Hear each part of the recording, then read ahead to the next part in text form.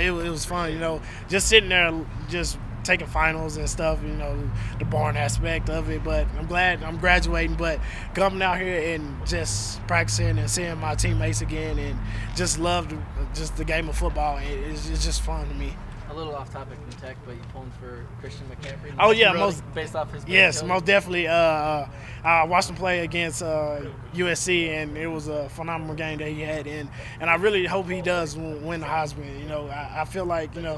I feel like he's a great all-around player, and and that's he actually motivated me to try to beat him with all-purpose. I see that he has putting up like 400 and some all-purpose yards in the game. And I'm like, dog, and this dude's balling, and I'm like, I gotta beat him. So man, just hands down, he's just a great player, and I feel like he should definitely win Heisman. He has my vote. What's the preparation been like? What have you seen on film from these guys?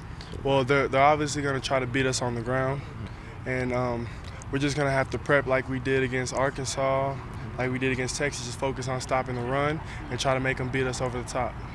Take that personal when it's a running team like this that just wants to put Of course. I feel like the front seven, we're all taking it personal. I mean, it's really up to us to stop their offense. So we'll see how that goes.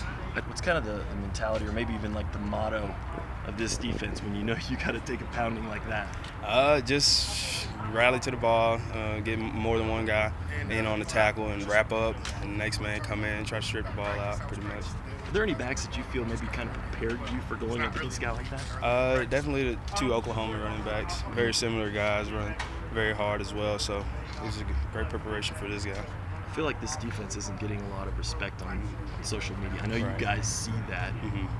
What's been kind of the talk inside the locker room about that, and maybe a statement you want to make out there?